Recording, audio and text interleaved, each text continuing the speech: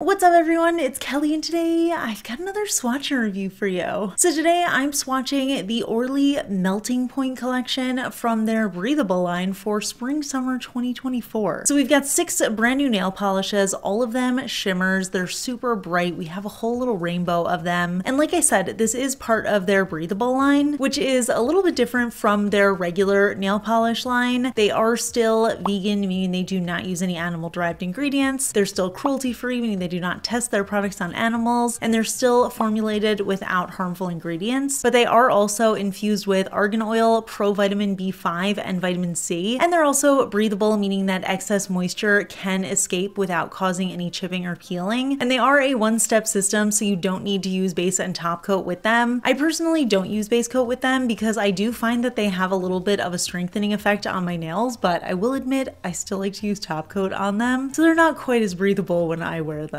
But anyway, let me show you the 6 polishes, then we can talk a little bit more about my thoughts on the colors, pricing, availability, all that good stuff. So roll the swatch footage. No base coat is necessary for these polishes, so I'm just gonna dive right in with this first shade, which is called The Floor is Lava, and it's this gorgeous, vibrant pink base that has a really intense golden shimmer running throughout, and you can actually see there are a couple of bigger golden flecks in there as well. They're still super tiny, but I think they just add a little bit of dimension because they hit the light a little bit differently than the regular shimmer. But you can see this one is actually really opaque. It fully covered up my visible nail line in the first coat, but I did do 2 coats for full opacity, and I just love that contrast. We've got this really intense pink with that golden shimmer, almost giving it like a bit of a corally salmon kind of look, but it's so vibrant. It feels like the perfect transitional shade from spring into summer. Next up, we have the shade Erupt No Good, which I have to say is probably the best pun that I've heard for a nail polish name in a really long time. That's very, very good. But this one is the orange of the collection, so it's actually a pink base, but it is so packed with this duochrome orange to gold shimmer that it fully turns the polish into this beautiful fiery orange kind of shade. And again, perfect coverage in 2 coats. This one did have a little bit of that pearlized finish with all of that shimmer in there, so it does have that sort of streaky look to it, but I honestly like that look. I think it makes my nails look a little bit longer, but this shade is stunning. This was definitely a surprise favorite of the collection. It's just so vibrant, it feels like summer, and I'm really excited to wear it.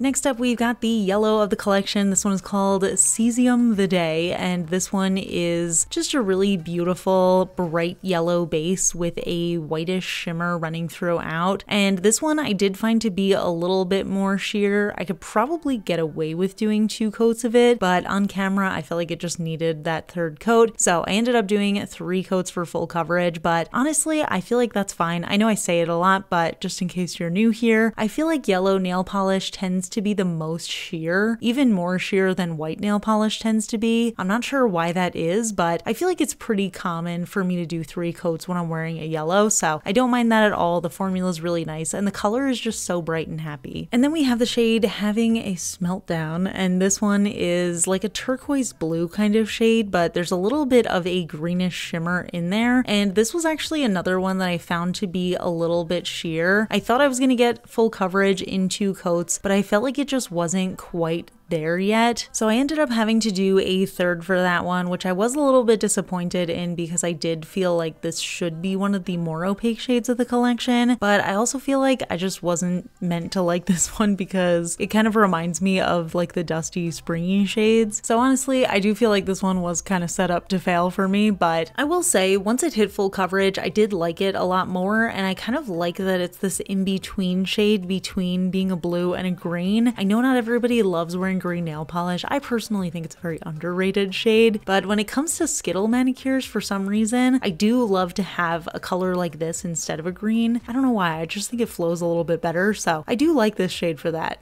Next up, we have the shade Glass Act, and this one totally redeemed the previous shade, and this is actually what I'm wearing on my nails in the intro and outro of this video. This one is a purple base, but it is so packed with this duochrome blue shimmer, so at some angles it looks a little bit more blue, sometimes it looks a little bit more turquoise, and I started off with 2 coats. I loved the way that it looked. It did cover up my visible nail line, and I loved the way that it felt where the light hits it, it looks more of a blue. blue, but where the light isn't directly hitting it, it looks like more of a purple. So I thought that was really fun, but just out of curiosity, I wanted to try a third coat, and I feel like it looks totally different in 3. It actually became more of a blue shade, so you lost a little bit of that purple base, and honestly, I cannot decide which way I like it better. I'm actually wearing 2 coats on one hand and 3 coats on the other because I was trying to decide, but I keep changing my mind because sometimes I really like the purple vibe and sometimes I really like the blue vibe. So I feel like this is pretty cool because you kind of get 2 different polish styles in one. And last but definitely not least, we have the shade that everybody knows that I'm going to love. That is Orly Matey. And this one is a really beautiful, cool toned purple base with this intense fuchsia purple shimmer running throughout. And this is just beyond stunning. It's so vibrant. It's almost neon on the nails. I love that combination of the cool base color combined with that warmer shimmer that just makes it look like it's glowing. And the formula was amazing. It was a 2-coater. It had a little bit of that pearliness to it, so you can see just a very slight streakiness, but it's not enough that it looks like a pearlized polish. So kind of get the best of both worlds there. I think it's really fun, and Orly just knows how to make a really good purple. So here are all the shades together, and I honestly love them. I think they're so vibrant and beautiful. I love those intense shimmers in each color, and I also think they look really beautiful together. I'm going to talk about it a little bit more in a second, but I think that Orly just makes really beautiful color stories, and they always make polishes that pair nicely. So whether you want to do a full skittle where each nail is a different color, or if you want to just combine a couple of the shades where you do like a couple of accent nails, I feel like the colors always tend to go really beautifully together and they just flow really nicely. So that's always something that I look for in a collection. I know not everybody cares about that, but it's something that's very important to me, so I always appreciate it. But individually, I think these colors are really stunning too. Even the ones that are a little bit more on the sheer side, I feel like the finished product just looks stunning on the nails. So I really have no complaints here. I'm very pleased with this set. So those are the polishes. And like I said, I love these colors. I feel like they're just making me so excited for the warmer weather. And the shimmers that they pick just really complement the colors so well. But most of all, the thing that I always appreciate about Orly is the way that they put together a theme or a color story. I feel like every time I get one of their collections, I always want to do a skittle where each nail is a different color from the collection because they always just look so beautiful together. Temptation was actually very strong to immediately do a skittle with these, but I decided I'm gonna wait until the weather is just a little bit warmer because it has been a little bit cold here lately. So now let's get into pricing and availability. All of these polishes are available on the Orly website, and they're also on different retailers as well, so I will link those down below as they become available. They come in 18 milliliter bottles, which is absolutely massive. You get a ton for your money. They do feature a wide flat brush that has a rounded tip, and they also have a rubberized cap, so they're really easy to open the bottles. And they retail on the Orly website for $11 USD each, which I will link down in the description. You can check them out if you're interested. But I'm curious to hear your thoughts. What do you think of this collection? Are you planning on picking any of them up? And if you are, which colors are you grabbing? Let me know in the comments. We can chat about it. And if you enjoy my swatch and review videos, please hit that like button. It really helps me out. It lets me know I'm doing a good job. And if you're not already subscribed to my channel, I would really appreciate if you could subscribe. I put out new videos every Monday, Wednesday, and Friday. And of course, a huge shout out to my supporters on Patreon, my Royal Astronomer Amanda M, as well as my Cosmic Admirals, Paula, Ken, Rosie, and Angel. I really appreciate your support, and I will see you all in my next video. Bye. So today is April Fool's Day, so for my fun fact, I'm going to share that I actually hate